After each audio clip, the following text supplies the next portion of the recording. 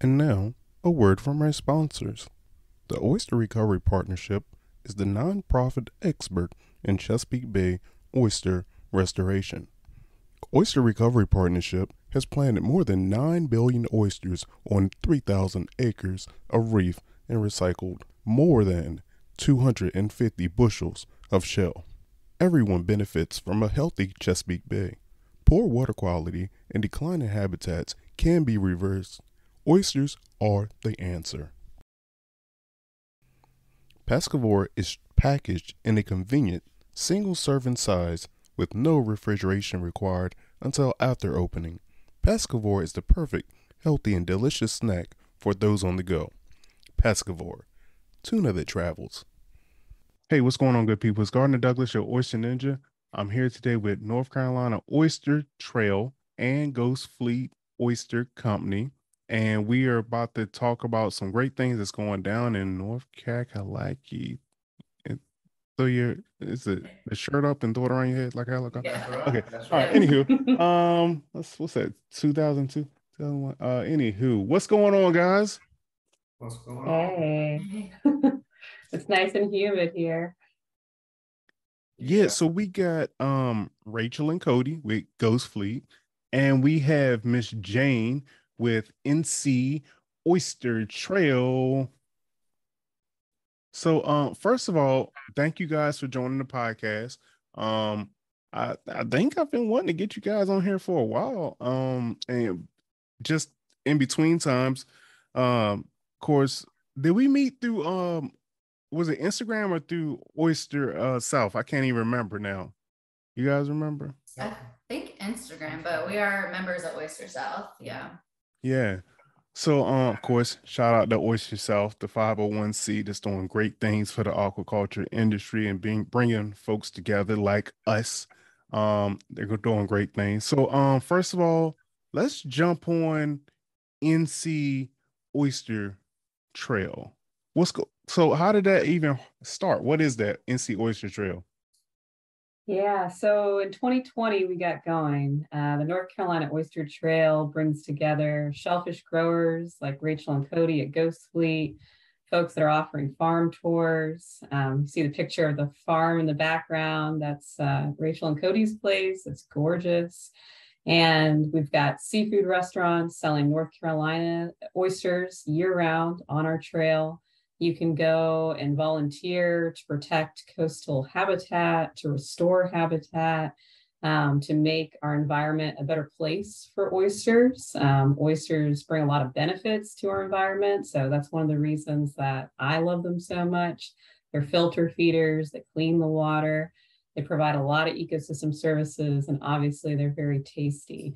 So if you go to NCOystertrail.org, there's an interactive map there. You can see all the ways to enjoy North Carolina oysters at a seafood market, a festival, on a tour. It's great, and we've got the trail is going across the coast, up and down the coast of North Carolina, as well as inland. Nice. So why did NC Oyster Trail even start? Like, who came up with the idea? Like, let's do this trail and spotlight great oysters and restaurants and all those type of things. I think the idea came from growers, shellfish growers who wanted people to really understand, how our oysters grown. What is going on in North Carolina? Why are we increasing the number of oysters in our state at such a rapid clip? And so I think it was even maybe Tom Cannon back in the day who started an Instagram for the Oyster Trail. He's another grower in the area, and he luckily gave me the reins to that, gave me the password and whatnot. And since there, it's just grown a lot. I'm trying to think, Cody and Rachel, when did you all join the trail? It was either 2020 or 2021. I think late 2020 or early 2021, if I'm not mistaken. Um, it was towards the beginning of our time as oyster farmers, that we were trying to branch out and do some different stuff. So I would think that would be right, but I can't be specific. Remember? No, that sounds about right. Yep. Yeah. Yeah, Rachel and Cody got in on the trail pretty early on. They offer some of the best tours out there. They're, letting people come out on their boat and seeing, really what it takes to farm in the water. A lot of people have visited farms on land. Not too many people have seen farming in the ocean or estuary. I'm gonna ask, like, what does a farm tour like even look like from a person coming and they want to find out what you're doing? Yeah, so a farm tour for us is it's a unique experience. So it doesn't have to be anything that's 100% scripted, or it's not 100% set to schedule. It's a very unique, individualistic experience. So for us, it usually starts out with a location that's convenient to the individuals looking to experience the Oyster Trail. So we have 3 farms, so we can kind of, and a lot of farmers here in North Carolina have multiple farms. So there's an opportunity to see multiple different things. So we kind of choose their location. We'll pick them up somewhere convenient, and then we'll take them to the farm. We'll add other things, in there, some ecology, some, culture, locally. We'll arrive on the farm. We'll go all the way from the seed to the shuck. And so, we have this, this sort of saying on our farm. It's, like when you go and visit a regular farm, it's a farm to fork. For us, it's farm to shuck. And so we take that whole entire process to the end. And then once we get to the end, we're certified by the state of North Carolina to eat the shellfish off of our farm. So that's a challenge here in North Carolina. So when we first joined the trail, that was really a big question mark, and it's still a little bit of a question mark in a process. It's a process that's evolving. But at the end of the tour, we'll eat some oysters if they want to try them. And then from there, we tend to try to make it a sunset cruise or some kind of we try to add something at the very end to make that experience even more memorable, and and give them a reason to love North Carolina's coast, not just for the oysters, but for the whole entire system as a whole. So that's my opinion of what an oyster farm tour is. But the great thing about an oyster farm tour in North Carolina is, like, there's so many different kinds of farms, so many different sceneries and environments that, like, every person might have a different answer to that question. So if anybody else wants to jump in and answer that, it could be cool to hear what other people have to say. So. And they're very customized to whoever comes out. We have a lot of people who are really interested in the science, which is kind of my forte, and we can go over all the ecology and all the great benefits of oysters. And then we have people who are more interested in, like, the culinary aspect of it. Like, why do your oysters taste the way they do? How does oyster get its flavor? What are the sanitation? What is everything that goes along with that? And then we have people who just want to bring some wine and enjoy the beautiful view and the sunset. So it's really what you want to make of it. It's pretty customizable, and we always have a good time, and getting to meet people from all over the country, not just North Carolina, is so much fun, and getting to talk to them is part of the reason that we like to do it. And we like to see people, learn about oysters in a completely different way. Where did they come from? It's definitely hard work, and we see people appreciate that, and then grow to love NCOysters, and then order them and ask for them in local restaurants. And that's part of being a part of the trail. We work with our local restaurants, and they tell their people about our oyster tours, where their oysters come from, and all that back and forth is really cool. Yeah, and I've been on tours up north, in the Outer Banks off of Cape Hatteras, on the sound side of Hatteras Island, where the oysters are really salty. You're really pretty far out. And then if you're closer inland and you don't have maybe an inlet to the open ocean, your oysters are going to have a little bit different flavor profile in a completely different environment. So, from Harker's Island, the Central Coast, to down where Rachel and Cody are, closer to Hampstead, closer to Wilmington area, you can just have a totally different experience, with the environment, with the taste of that oyster. Oysters taste differently, obviously, based on what they're eating, their conditions. And so whenever I'm on a tour, I'm just excited to see, what is this particular spot like? What's this grower doing? What technology are they using?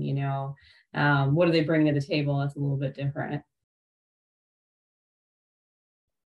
Okay, cool. So let's talk a little bit before we go into Ghost Fleet. Let's talk a little bit about North Carolina Oyster Week. Like when is that? What is it all about? Let's talk about it.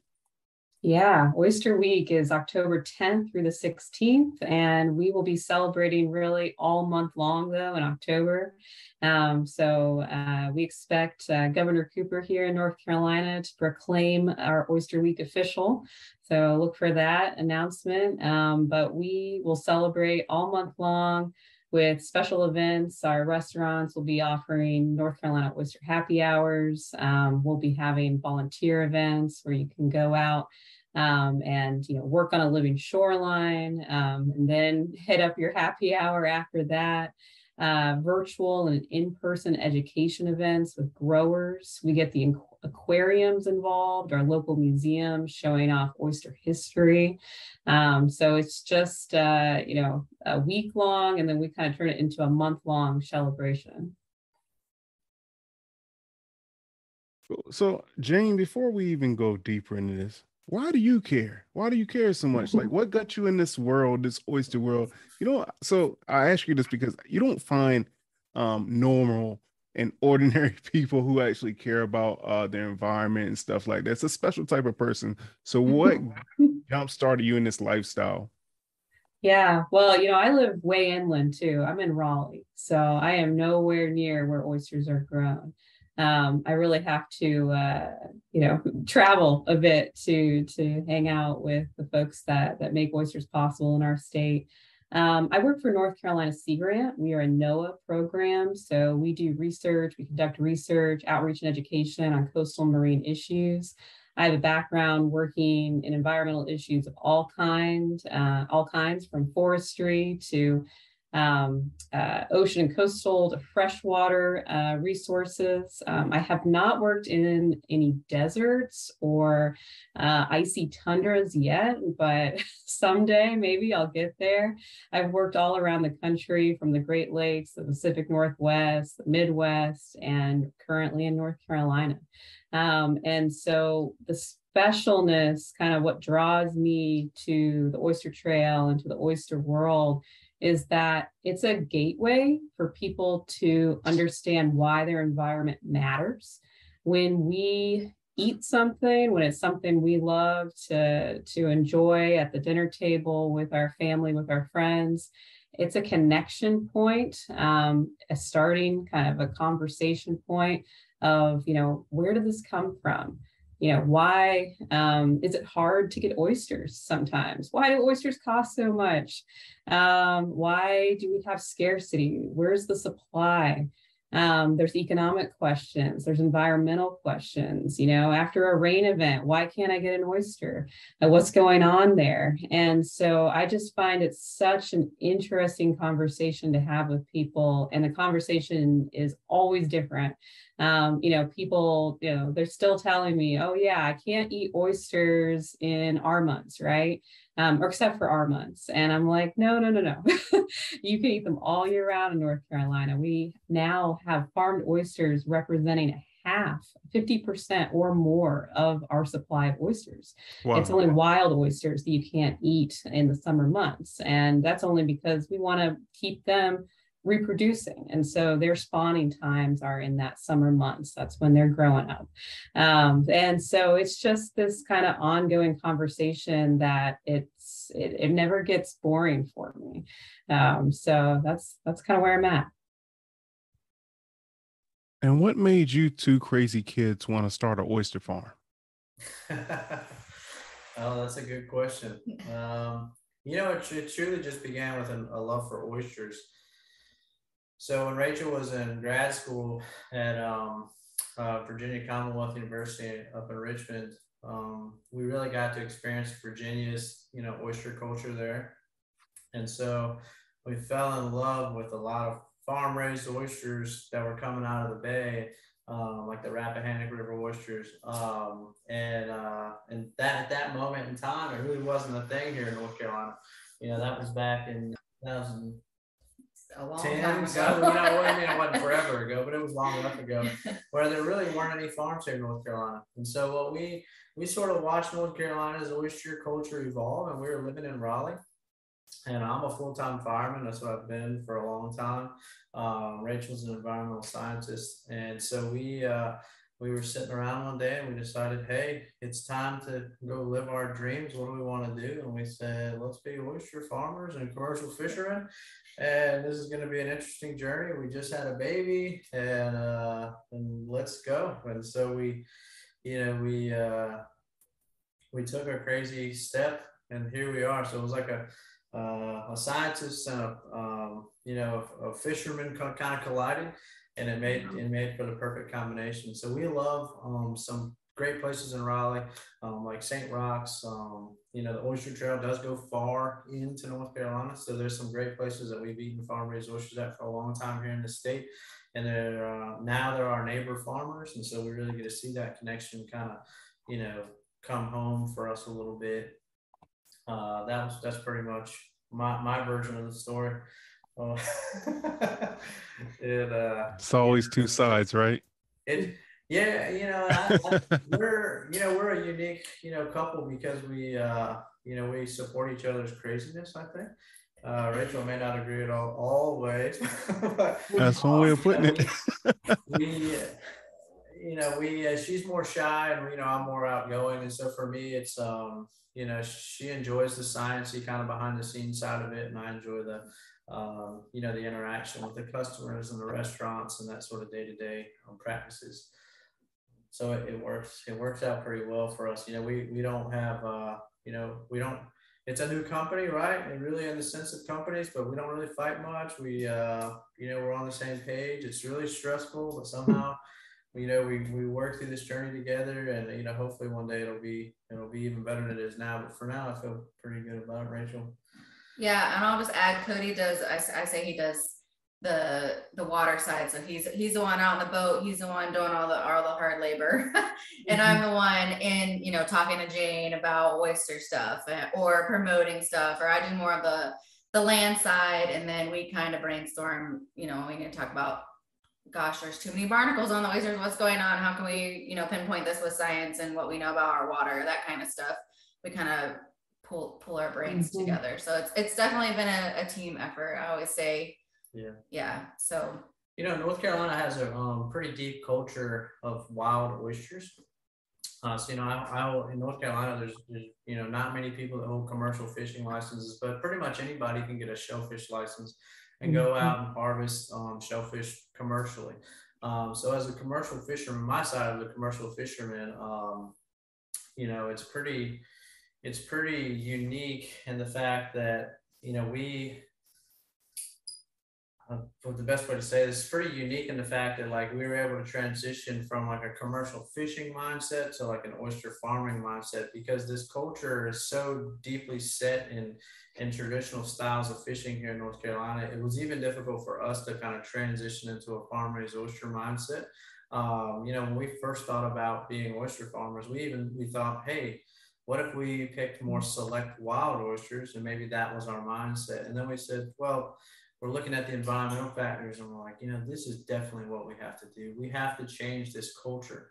So, the Oyster Trail, maybe, Jay, maybe you understand, maybe you know how did we get to the Napa Valley of oyster farming? Or Napa, I don't know how that phrase 100% came out, but we sort of coined that. This is the Napa Valley of, oyster farming right here in North Carolina. And, we've kind of adapted to it.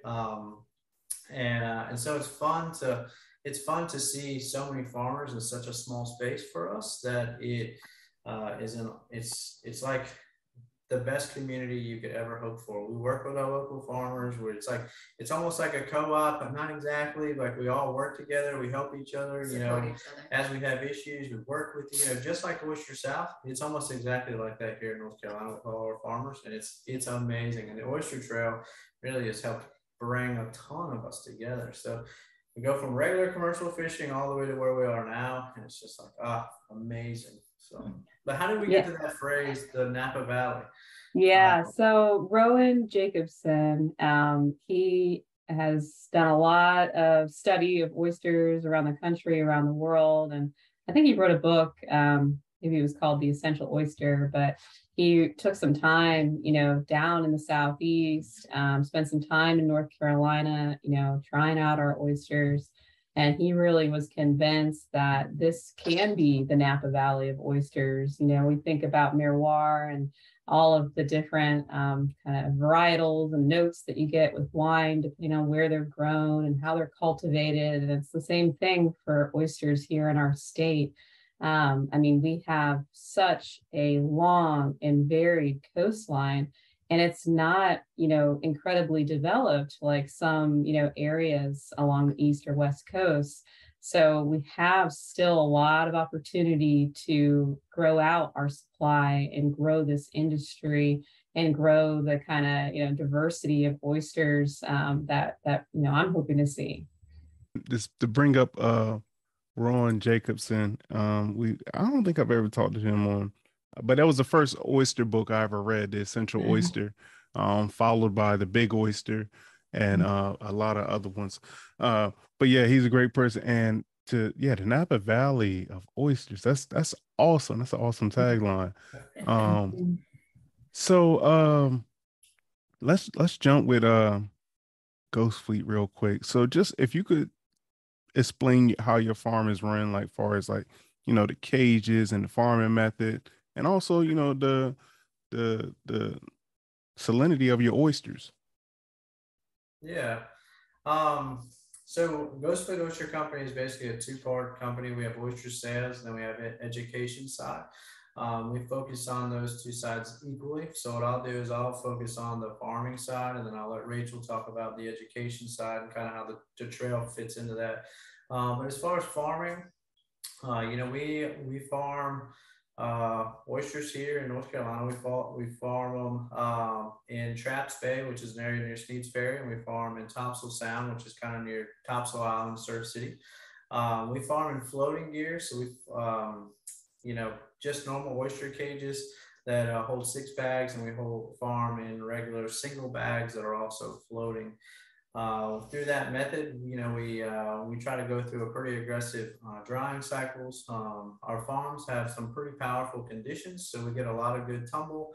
But we have just enough protection from North Carolina's beautiful coast where, even during massive storms, we still are slightly protected in where our farms are. To describe the terroir of our oyster, it's pretty salty. So we picked locations that kind of fit a profile of an oyster that was our favorite. We like a saltier oyster, so we decided, hey, let's go as close to the inlets as we can without compromising, a little bit too much risk. So we farm pretty close to the inlet. We average a salinity amount 30 to 35. It's pretty consistent, even in some pretty significant rainfall conditions. We see pretty good growth year round, but it does lead to a lot of challenges being where we are with some biofouling and some other things happening. We're still a small family farm, with limited manpower. As we grow, more employees, right now we're doing the best we can with just a few people working the farm day to day. Our oysters, we go direct to customer, direct to restaurant and distributors. So the oysters find their way, up and down the East Coast, and we're willing to ship them, as far as we can. But for the most part, most of the oysters stay, pretty local to here. We have some pretty good clients that, are able to sell significant amounts where we don't have to go too far away from our home base. And yeah, our goal is just a consistent oyster that's as clean as we can, that's sustainable, and it's something we can do long term to make sure that the economic impacts and the family impacts aren't too aggressive. So, but that's just half. The other half is the education, and we focus on that tremendously through tours and shell recycling. So I'll let Rachel talk about that. Yeah. So being educated as a scientist, it's always important for me to get out that knowledge and everything that we know. And also education's fun, and learning to me is fun. So the oyster tours are really my brainchild with you know, Cody doing the manpower. And something else he mentioned that's also super important to our farm is sustainability. So out on our oyster tours, we always talk about, you know, sustainability and what we're doing as a company to be sustainable. For example, all of our oyster bags that you actually purchase our oysters in are biodegradable. And those are a little bit more expensive, but for me, I don't want that single-use plastic in the ocean or on our farm. So we take every opportunity we can to become sustainable. We also do various other things, like we don't offer plastic water bottles on our tours. We try and obviously keep up with our equipment so we don't have to replace that as much, and various other things. We also volunteer a lot. For example, we'll be at Ocean Fest in Surf City, helping with the NCOyster Trail booth, and we'll bring some of our equipment and just educate people on what, you know, a lot of people see the farms, but they don't know what they are, and they, you know, they're not going to come on a tour. So another way for us to talk to people about that is to volunteer at these events and bring some equipment and talk about that.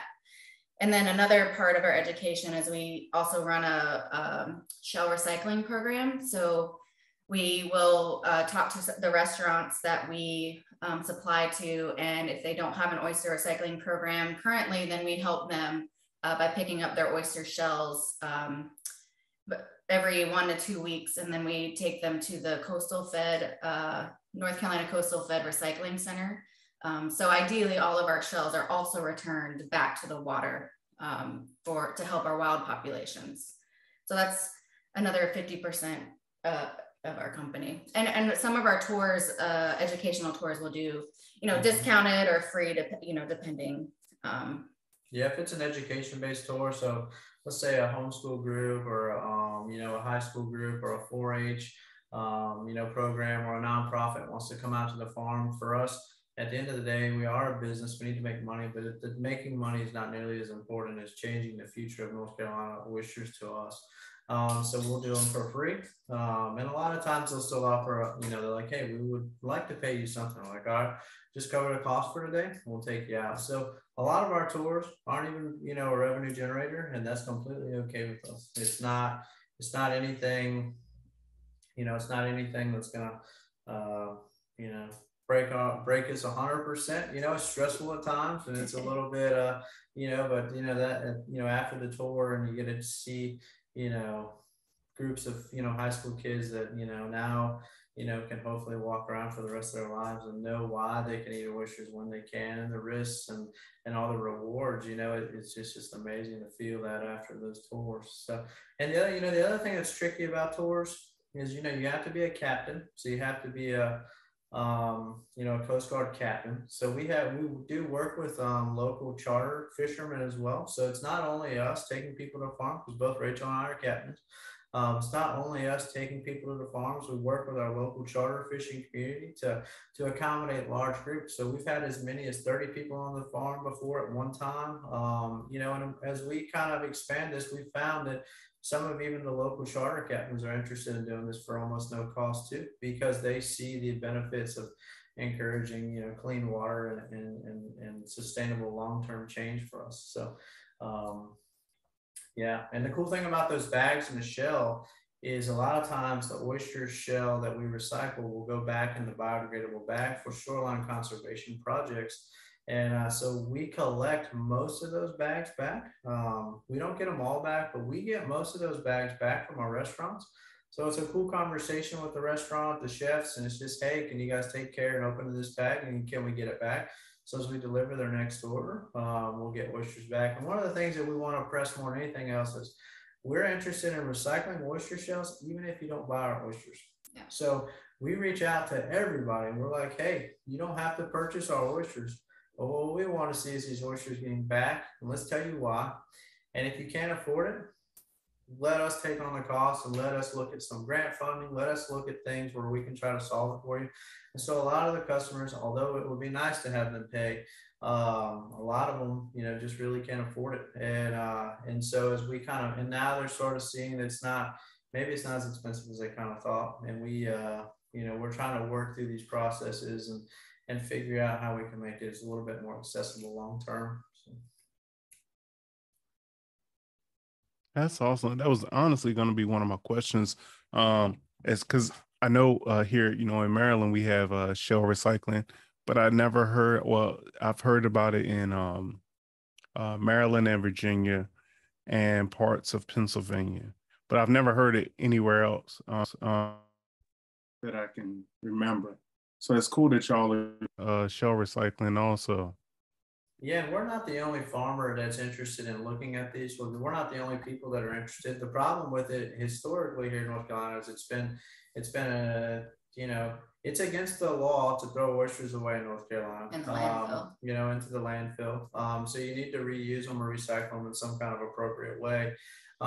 So it's been difficult for a long time for people to attach on to, well, how can we do this without it being too stinky or too nasty or too crazy? So the Coastal Federation does provide shellfish drop-off sites here in North Carolina, but they're not as many as we would hope for. So one of the things that we're trying to do as a culture is look at more places, more people that can offer things, and maybe we're just one little small part, but there are a lot of other awesome companies that are trying to figure it out here in North Carolina. And we want to see we want to see this as a long-term solution, not a short-term, let's just do it for a year.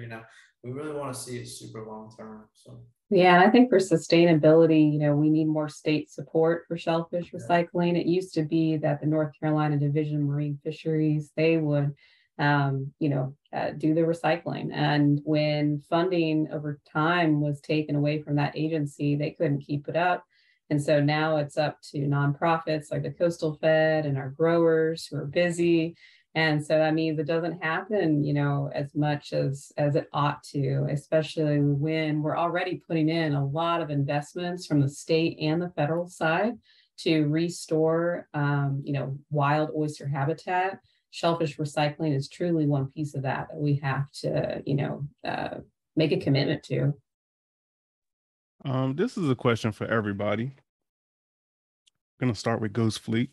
What do you think what's been your hardest hurdle in business or as an oyster farm? The first thing that pops to mind when you say that is obviously the financial side of it. It's very expensive to become an oyster farmer. If I would have, to start up. Yeah, to start up. If I would have, or if we would have probably realized how much money we were going to have to invest and how long we were going to have,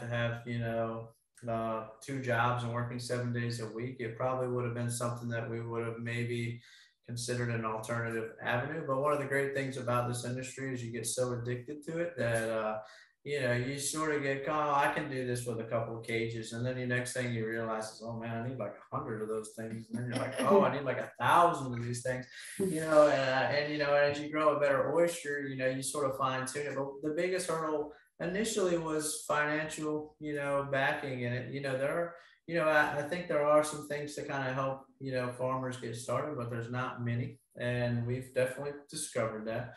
But I would say that probably the thing that sticks out to me more than anything that's been the biggest hurdle is we live in an area here, Topsail Island, Surf City, that's, very deep rooted in its oyster heritage and culture. There's an oyster that comes from here called the Stump Sound oyster, if you've ever heard of it. And the Stump Sound oyster is pretty famous. If you go to places and you kind of see this oyster, it's got the perfect salinity and butteriness all at the same time. It's a great little area, but those people tend to want an oyster that's pretty large. So a 4 or 5 inch oyster. The bushel is super powerful. That phrase here, like a lot of places, is super powerful. So for us as an oyster farmer, it's very difficult to sort of change our local culture here. So the biggest hurdle I would say as a farmer is just convincing people around here that a farm-raised oyster with a higher meat to shell ratio is just as comparable and equal. Same oyster, it's the Eastern oyster. It's a comparable product that they can find maybe more value out of or similar value. And then add on top of that you can eat it in the summer. Yeah. And you're just blowing people's mind. And yeah, most people that have tried farmed oysters, whether it's ours or another farm around here, and we'll support any other farm, like go try all the farms around here. generally are like, I loved it. You know, I not going back to wild oysters, or, you know, you just put them in two different categories. Wild oysters are awesome and amazing for what they are, and then farmed oysters are something completely different and awesome in what they are. So it's just, that's been a hurdle to like, just try them, just try them. So if you were to go on the NCOyster Trails website, and you were to look at, you know, where can you go eat an oyster here locally in our area, right? There's really only a couple options in the Surf City Topsail area. We have a Shuck and Shack here in town. Jason and Beverly, some of the greatest stewards of the environment that, you know, I've met in a long time. That's our option. We don't really have many more options here. So we don't even have, you know, this place, we don't live in an area where we can sell a tremendous amount of oysters right here as far as direct to restaurants where people can go and have a night out and eat our oysters. But as you travel to Wilmington, you travel to Raleigh, you travel, you know, a little bit more north, those options get more. So the great thing about the Oyster Trail is we can point people in the direction of saying, hey, if you have found value in eating this oyster, go look at the Oyster Trail and go experience more. And we have had some of the greatest feedback about the trail, you know, really being able to really overcome and accomplish that hurdle of, you know, trying to change North Carolina's culture. And we get more and more tours every day from the Oyster Trail. We get more and more people coming to us saying, hey, I found you through the Oyster Trail. And it's, you know, we see this biggest hurdle, we see ourselves overcoming it, but I think we still have a long road to go. Yeah, I think for me, wild and farmed oysters are both awesome. I like to eat both. I want to make sure there's plenty in the water on, you know, both accounts. You know, I eat lots of different kinds of fruit. I like different kinds of apples. I like bananas. You know, I eat it all. And I don't understand why anyone would want to say, well, no, I can't eat that, you know, kind. I'd say if I'm going to an oyster roast, I'm probably eating wild oysters. If I'm eating them on the half shell, they're going to be farmed. If you're roasting them or broiling them, I might not care. Either way is fine. And so they are just slightly different products that I think everyone should, you know, take it on themselves to try. Well, as far as like the oyster trail, let's get back to that. How do you guys like find your members, or like if people are interested, what can they do?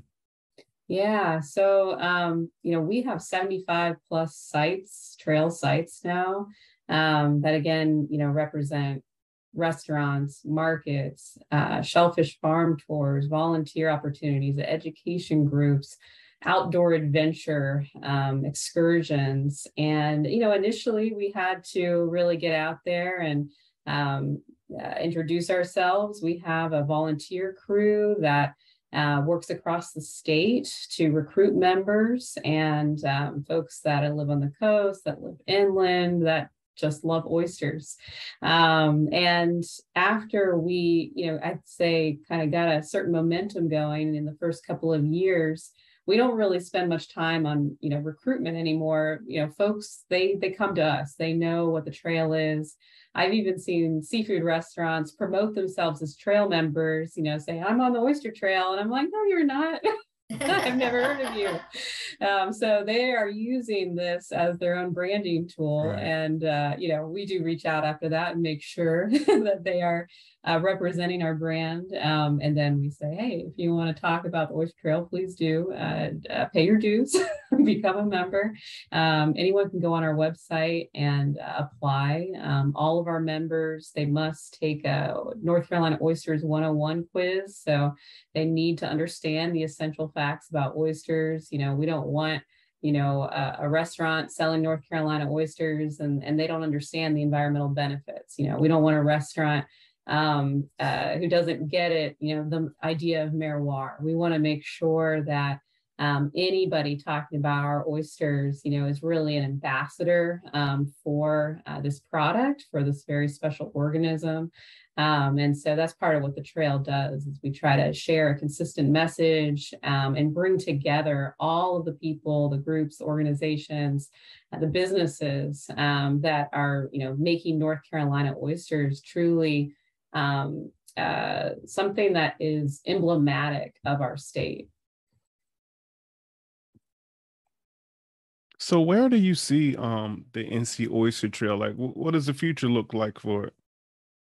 Yeah. I guess I just hope more and more people learn about it and understand that this is the spot to go when you want to make sure that you know where your seafood's coming from. Unfortunately, a lot of times if you go to a restaurant and you order seafood, it's probably not from North Carolina. It may not be from, anywhere nearby. And so if you're someone who cares about local foods, who wants to know where your food comes from, North Carolina Oyster Trail is just a great spot to, go to the website, go to the map, say, hey, this is where I am. You can actually put in, I want to go somewhere within 5 miles of Wilmington, or I'm willing to drive this far. This is what I'm looking for. I need a seafood market. Where do I go? We really want to be a trusted source for that information. And I think because the trail is organized by North Carolina Sea Grant, North Carolina Coastal Federation, and the North Carolina Shellfish Growers Association, we really do have the knowledge and kind of that, understanding of what makes a great trail site. And again, who is really an ambassador for, the best of North Carolina oysters. That's awesome. Any upcoming events or anything we need to look for as far as like the Oyster Trail besides Oyster Week, or did you want to elaborate any more on Oyster Week? Yeah, I think in terms of Oyster Week, there are lots of fun things going on that folks should get on their calendars now. Ocean Fest is one of those. So that's going to be in Surf City. Rachel mentioned that. Ghost Fleet will be there. I know Oyster Trail representatives will be there. Last year they had a vintage surfing contest. So you could go out and surf these old surfboards, and great food and education. They have this big eco tent area. There's also going to be an event, I know, at Wrightsville Beach Brewery. So that is another one of our trail sites. And they're going to be partnering with Bald Head Island Conservancy to talk about oysters. And they're going to be selling, I think, half dozen oysters on the half shell for $15 all week long. Those are oysters from Middle Sound Mariculture and NCOyster Company. Outer Banks Seafood Festival, that's going to be coming up on October 15th. In the Outer Banks. So there's just going to be so many things going on. Definitely check out our website, NCOystertrail.org. You can go to our page on Oyster Week and Oyster Month, and we'll have a calendar that's going to be shared in the next week or so on our website. Awesome news. Gardner, I have one more thing for you on events. I don't know if you're going to Farm Aid. Do you know that concert with Willie Nelson? I don't. So Farm Aid, I think it used to happen back in the day, and it's happening again. They're on tour. Dave Matthews Band, Willie Nelson, all kinds of folks. And so they basically play music to support farmers across the country. And that is going to be, I believe, September 23rd. And I know they're going to have some North Carolina oysters basically being eaten by the VIPs there. So some of the musicians, I don't know if they're going to be singing about oysters, but I can hope. I got to send you this link. So it's this, if you've seen any of my Instagram videos, I got this oyster knife. It's a Chesapeake Stabber style knife. Dale German makes it up in Baltimore. And but what's special about Dale, not only because he's a master wood maker, and he's done a bunch of projects with was it a Pride of Baltimore, making actually knives out of the boat, and a whole bunch of other stuff. But anyway, he has a CD out, and it's one of the songs is called "Consider the Oyster," and I'll send you guys a link. But like I made like I don't know, I just like Dale, and he has a real voice that you wouldn't think would be a singing voice, but the songs are good. The songs are good. But the one about the oyster, when you said you don't know if they were going to be singing about oysters, that just kind of rang it up. Now, what kind of genre do you think goes best with oyster like music? So what's funny is the first year I competed, in the national shucking competition. I placed sixth, so I placed in the top six. Heck yeah. Nationally ranked oyster shucker. The song that they were playing at the time that I give credit to helping me get across that line, like boosting it up, was Elvis. Oh. And it was I don't know if that's the name of it, but it's Little Sister. Y'all know that? I'm gonna look it up. I'm not sure. Yeah. La la la la la 1 2 la la la. But anyway, it's like a little sister, don't you kiss me like your big sister did or something like that. Basically kissing and running. Which probably wouldn't be politically correct this time. I don't know how young that little sister is, but anywho, but no, so I would definitely say like bluegrass and blues, anything with an upbeat, like is oyster music to me. All right. Yeah. And recently, a couple of my reels, because I'm all about the social media, a couple of my reels kind of like had some good reach. But it was from one was um Baltimore has their own type of music. I don't know if you call it house music or whatever it's called. And then DC has the go-go music. Yeah. And both of those videos are like, as soon as I heard it, I was like, you know what? I don't care if it's trending music. I don't care. Like, I was like, yo, it gives you that feeling. And I just put some oyster videos behind it and they did pretty good. Well, when the trail comes out with our oyster music video, yeah, we'll have to bring you in, Gardner, give us some tips. For sure, Make for sure sure. Let's do it. Yeah, make sure it makes you want to shuck and all that. Yeah, that sounds good to me. Did anybody have anything else? Like, have we left anything out? It's been so cool talking to y'all. Yeah, it's great. It's really fun. Yeah. Any look for more? us, if people want to look for us in Oyster Week, we'll be at the North Carolina, or not just Oyster Week, but we're going to say Oyster Month as well. They can look for us at the North Carolina Seafood Festival.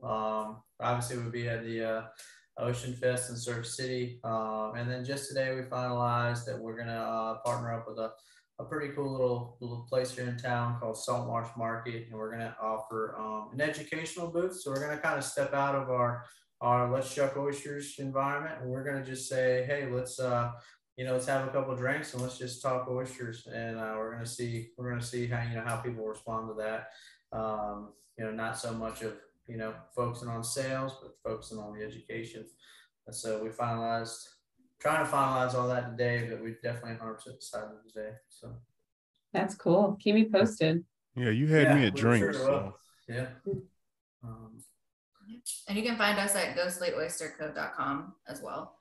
So yeah, and feel free to, we always encourage farmers and anyone interested in oysters to reach out to us. If you got advice, if you got questions, if you got anything for us, we're a pretty open book, all the way down to how we got started to where we are today, to challenges along the way. And we find value in communicating with our community. So it's, there's really no question that's off limits for us. And, we'd love to see more people get into it and more people continue it.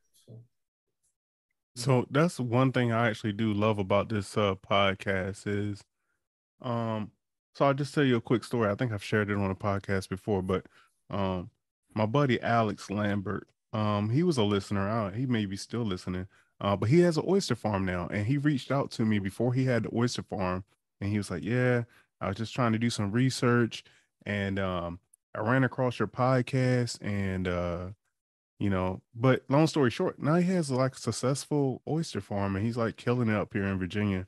And I just did another interview before this one, and it was with Short Up, and they're doing great things in Hampton Roads, Virginia.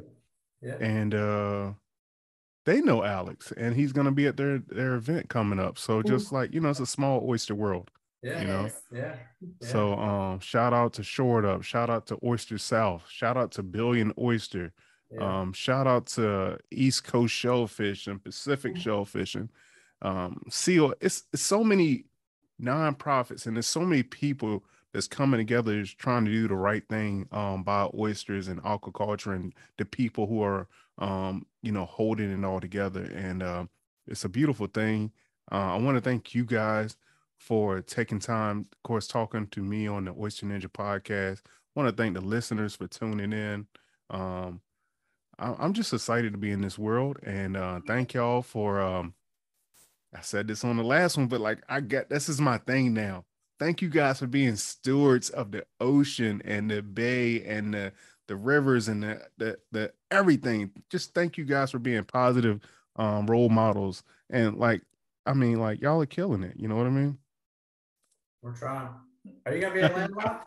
Are you going to landlocked? No, I don't think I'm going to landlocked. Every year I want to go. Like I really want to go. Like I've made, and it's crazy because like I went out to Connecticut. And I went up to New York, and I went up to like I want to Prince this weekend. It's just so much going on. It's always something going on. And I didn't hear any southern places in there. I don't know. That's the problem. That's the problem. Like I don't know. You're always welcome for an oyster tour down at. Here's the thing, and somebody else reached out to me. I think it wasn't Pelican, but it was somebody else reached out to me, and they were they gave me somewhere to stay. Airbnb, like when you ready, come on down. And it's just like, what else can I put on this calendar?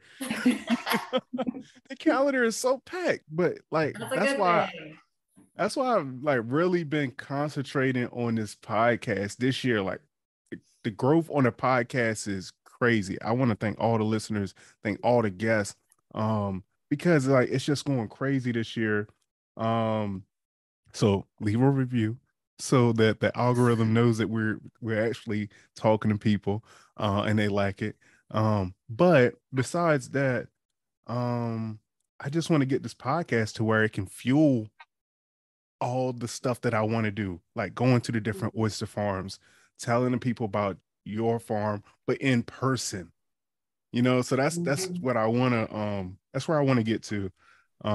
More education, more doing things with because for me, kids planting seeds and those kids is the future. You know, it's just that you just never know where it can lead to with these young people. They're so daggone smart. But thank you guys. All right. I don't want to hold you up any longer. But yeah. Well, we appreciate you too, and we love your podcast. So good job, and we hope it keeps going and is successful. So we appreciate it. Well, I'll leave a review and we'll keep listening. Yeah, thanks, Gardner. We will be promoting y'all on the Oyster Trail, our social media too. So for sure, yeah, I love it. Appreciate the work. Yeah, love it. All right, peace. Well, and now a word from our sponsors. My name is Matt Owens, and I'm the founder and CEO of Healthy Ocean Seafood Company, the owner of the Pescavore brand. For the last 5 years, 6 years now, actually, I've been the sustainability director at Trimarine, which is a global tuna supplier. We're down here at San Pedro right now at a Trimarine facility, and so for the last several years, I've been working to effectively manage tuna resources all around the world. So we have these great sustainable fisheries in the U.S., but most of that gets exported, a lot of times processed overseas, then imported back into the United States. We have a huge seafood trade deficit. And I wanted to find a way in which I could add value to the resource here on the West Coast and bring it to market here on the West Coast. And so that's really how Pescavore started. And so to take a West Coast caught tuna and process it into something that's different, something that's delicious, something that's convenient, something that's healthy, and something that's sustainable. And that's what the Pescavore brand is all about. It's making seafood snackable, it's taking sustainable tuna and it's bringing it into the snack space so that it's convenient for people. You can eat it anywhere, it's delicious, it's good for you, and importantly, you can feel good about it. You're supporting local fishermen, you're supporting a sustainable fishery that's well managed.